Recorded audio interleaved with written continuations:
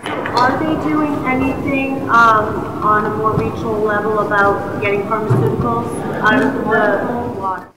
She was asking if they're doing anything on a regional level about getting pharmaceuticals out of waters. Not specifically, but in general, I think drinking water plants are moving to treatment options that remove chemicals. Well, either like nanofiltration or carbon filtration. Both can provide some chemical removal. Those are actually the main options. The one thing I didn't talk about in drinking water is the notion that I personally think every drinking water tap should have a filter on it. I think point-of-use filters should actually be part of the entire drinking water supply system. And actually, I would like to see water utilities get involved in helping, provide these on a costly basis, helping maintain them. Because if you have, all those levels of possible contamination, why not put your filter right next to where you drink the water, so you don't have to worry about bad pipes, you don't have to worry about inadequate treatment, you don't have to worry about somebody contaminating the distribution system. So I think, I'm a big believer in point-of-use filters. Hi, good morning. I was wondering, I was intrigued about desalination plants. Yeah. Given today's technology and, as we sit here today, what would be the increase in cost to average consumer with desalination versus, say, our current water bill? That's a good question. And I'm not. I have to say I don't have the answer in hand. I think clearly it's. I mean, we pay so little for our drinking water that the cost of those plants is actually not that huge, except for the fact that we're wasting most of that purified water.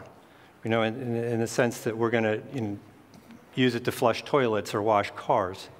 So that's, one of the biggest cost drivers is just the way we use water, more than just the cost of the treatment plants. And the cost will depend a lot on where that plant is built, how it's powered, but the economics of those plants, I don't know well enough to give you the answer that I think you'd like to have, so sorry. Very interesting. What do you think about the use of geoengineering and its effect upon disrupting the hydrological cycle, which is what's happening right now in California? What sort of geoengineering do you have in mind? Well, geoengineering, using aerosol sprays in the sky to try to block a certain percentage of the sun's radiation, solar radiation management, and also uses of weather modification that actually moves the jet stream, which is causing part of the global warming. I wonder if you have any opinions on that. I think you're getting outside of my area of expertise a little bit in terms of weather modification. I think, but I will say, I think that kind of technological solution to global warming is, to my mind, a bit wrong-headed, because then, okay, A, I don't think it's going to work, and B, even if it did work, what are we committing ourselves to in terms of now we're going to manage the entire global weather and hydrologic cycle? Right, and we're going to pollute the planet and the soils and so forth. Right, right. I mean, I think we tend to underestimate how good a job nature does with these things. And exactly. So I'm not a big fan of those kinds of technical fixes. Yeah, there are great water filters that, by the way, for personal use for everybody. Yeah. And if you just do some research on them, they're easy to find. I mean, you just go to a Home Depot or something. And actually, it's worth it going beyond that. Mm-hmm. It's one of those things where when you buy the inexpensive, when they give you the inexpensive printer with the computer, you think that's a good deal only until you find out that it costs you $40 every month for the ink, all right? And it's the same thing with the water filters. You buy the inexpensive water Are you filter. talking about cartridge sales devices? Yeah, exactly. Yeah. Okay, so you buy the Misnomer inexpensive printer. filter, and you end up spending a huge amount of money on cartridges. If you spend about $1,000 on a really good filter system, we had one at our wellness center, and we even provided water for hundreds of people that came to visit us, and we replaced one filter after 2 years. It cost us $16. Reverse osmosis, or? It was a combination of, it's a system that was developed by the University of Houston, the chemical engineering department, and it's been now scaled down to a size that'll go under your sink. And the bodies that asked for it to be developed was the Nuclear Regulatory Agency, Intel, and Merck. And they all needed a system that would give them clinically pure water. And it's called Pure Water Systems. And you can look it up. It's Pure Water Systems, plural. And it's a combination of superfine carbon, reverse osmosis, and deionization. So it even gets out radioactive particles and so forth. So that's a great one. Thank you so much. Thank you. I wanted to know what you think about reverse osmosis and what water filtration system you have in your house.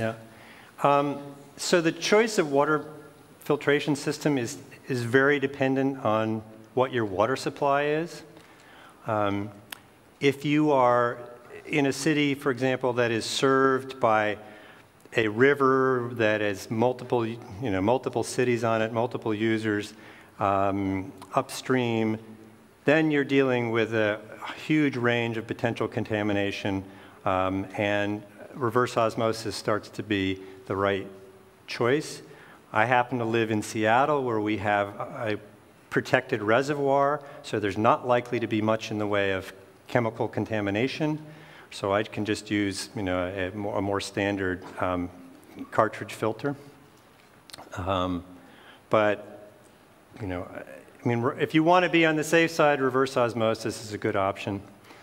But often, a simple cartridge will take you a long way towards having water that's of the quality that you probably deserve. What kind of cartridge? Usually they're packed carbon cartridges, and Carbon doesn't take out fluoride, though. It takes out some fluoride, but don't throw anything at me, but I'm not as worried about fluoride as some people are. I think one has to be careful, because it's, if you're getting fluoride in your water and in your toothpaste and you're getting it from a lot of sources, you need fluoride. But whether you need as much as you might get from drinking water, that can be an issue. The fluoride for the drinking water as aluminum waste production versus fluoride that might be found naturally in the earth. Right, but if you live in an area that has low fluoride naturally occurring in the water, you're going to have better teeth and stronger bones if you have fluoride. And there are also areas. Yeah. We can have that discussion offline. Yeah. When you spoke of advanced treatments for our water, could you, number one, list what you think is advanced treatments? Okay. And are you speaking advanced for America or advanced worldwide?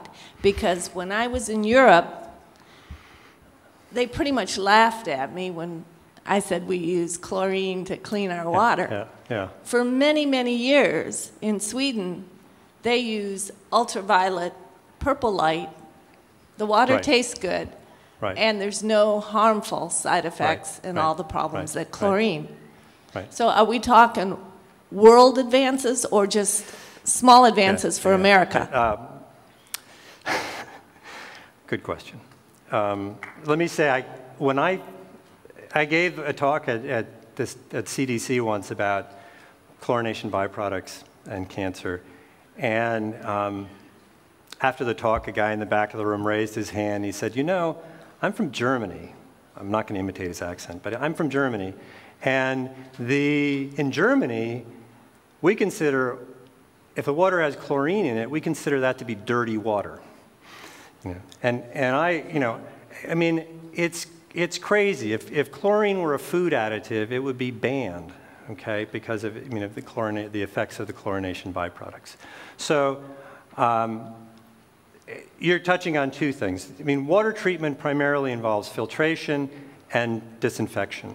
And for filtration, you're talking about fiber filters mostly, I mean, or membrane filters, nanofiltration. So you can get most of the particles, you can largely purify that water just with that filter. And so you almost don't need disinfection at all. In fact, you don't necessarily need disinfection if you have a good membrane filter, except to protect against contamination down the line. And and I think UV is a great option. UV kills cryptosporidium, and so UV has been introduced in a lot of places. Ozone is used in a lot of places, although there's issues when you add ozone. You can get bromates forming, and bromates are carcinogens, so you have to be careful what kind of water you add it to. The justification that's often used for adding chlorine is it provides a residual disinfectant, because you saw those pipes. I mean, the sources of contamination in the distribution system are manifold, and they are, you don't want to put this absolutely pure water into dirty pipes and just have another problem when you get to the tap. That's why I really think advanced filtration is a filter at the tap, because then you don't have to worry about what happens in the distribution system so much. You can really have very pure water just coming right out of the tap. So a membrane filter at the tap would be my idea of with a good water treatment system at the source and a clean water supply before that, and good pipes would be nice too. Then you have what I would consider to be an adequate water supply system. And one might want to think about, that way you can treat the water that you're going to drink, that small percent that you're going to drink, to an adequate level that it deserves. Thanks. I've got two questions. You mentioned the correlation between bladder cancer and chlorine. What about the swimming pool? That's a great question. It's one of my favorite questions. I don't know. There have been sort of limited studies of the exposures you get from swimming. There have not been compelling studies, partly because there's a lot more people that drink chlorinated water frequently than people who swim regularly in chlorinated pools. But when I'm looking for a swimming pool, I try to find one that doesn't use chlorine or uses very low levels of chloramines to treat the water, because I don't particularly think it's a great idea to be swimming in heavily chlorinated pools. Thank you. Yeah. And my next question, you mentioned about the filter being the tap. What about the filter on the shower heads as well? Good question. I mean, unless you have grossly contaminated water, my biggest concern in showers is going to be the chlorination byproducts that come out. If you have high levels of chlorination byproducts, you can get there's filters that you can put at the shower head, or you can get whole house filters that will reduce the levels of chlorination byproducts coming out of the shower. Again, how you do your point of use filters depends a lot on the quality of the water coming into the house. But if you have a source that has high levels of chlorination byproducts, I would suggest thinking about that as an option, yes. Thank you, sir. Yeah. Hi there. My question is actually regarding to the nitrous fixers filtration in our water system that we use to actually treat the sewage. Because of the high levels of nitrous waste it causes, have you ever seen or found anything that has to link with DNA alterations? Nitrates in drinking water have been associated with this effects on infants, blue baby syndrome, and that's the primary concern. But I mean, you're talking about the wastewater treatment side of this. Yeah. So it's a different issue in terms of how that's going to affect the drinking water. There's standards in terms of reducing levels of nitrates in drinking water to prevent health effects related to that. Well, the reason I asked is because from my studies when I used to back in my schooling, it shows that some of that water leaks into agricultures and affects plants, and they also use some of those nitrous fixers to increase the plant growth. So I was just wondering if you've seen it with the, like you said, the blueberry syndrome, if you've seen that affect the livestock or any humans. I'm not familiar with a study looking at that, but I don't think those are things you want in high quantities in your drinking water. Okay, thank you. How about those machines that take the moisture from the air and give you drinking water? Is there a risk of, if there's pollutants in the air, that the water will have the pollutants? I think you get pretty clean water out of those systems because the water vapor that you're getting out is relatively pure water. And the concentrations of pollutants, it would depend, I suppose, on where you place the thing and what was in the air where you placed it. And if you were in a location where the air quality was particularly bad, you might have some issues with that. I see. Yeah. Okay, thank you. The International Plumbing Code, which is adopted by all counties in the United States and throughout the world, allows for chlorine, iodine, and ozone for disinfection. We know how you feel about chlorine, which is in group 2 of the periodic table with 7 electrons in the outer shell. Iodine has 7 electrons in the outer shell, and so does fluoride. So the real thing is halogen displacement of the iodine. What is your opinion on the disinfection of iodine and ozone according to the International Plumbing Code? And we know how you feel about chlorine, but consider fluoride as a halogen, and it displaces the heavier iodine atom. But what's your opinion about iodine and ozone for disinfection? Okay, iodine it's not commonly used for treating public water supplies. I think anytime you add a halogen, there's a potential risk there. And I'm not saying there's no risk related to fluorine. It's a lower quantity that it's put in the water. As ozone is a different compound. Ozone disappears relatively rapidly. You can form some ozonated compounds, like bromate in particular, that can pose a risk. So it needs to be looked at very carefully in terms of the actual local water supply. What comes out of a water treatment plant after disinfection is heavily influenced by what's in the water before you add that disinfectant.